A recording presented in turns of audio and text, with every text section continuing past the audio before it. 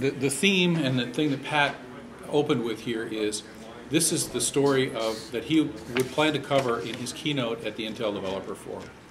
Basically, increasingly as more of computing is connected to the internet, we're seeing a synergy in being able to offer our IA products in a wide range of applications. Traditionally, you would look at us and you look at Intel's dynamic range of applications as being from mobile up to server.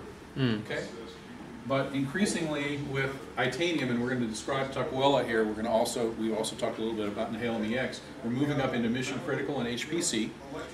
And the other thing that's interesting with our silicon technology, we're seeing more and more an advantage of in the low power area, and we're able to move down into these lower power devices, including smartphones and netbooks.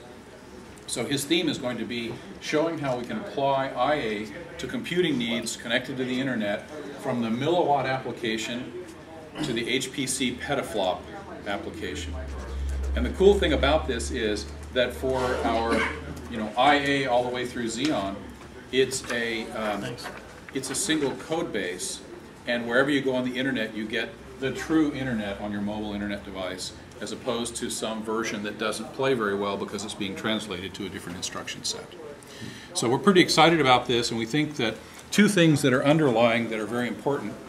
One is our leadership in silicon technology, which gives us a fundamental leadership in energy efficient microprocessors and peripherals. And the second is our ability to design these platforms. Whether it be an MID or whether it be a notebook or whether it be a server, we kind of co-engineer a processor, chipset, power management algorithms, you name it, that's really optimized for that segment, right? And then we have, in the end, the processor and chipset to sell. So those two, Intel strengths really play across this whole range in the internet environment.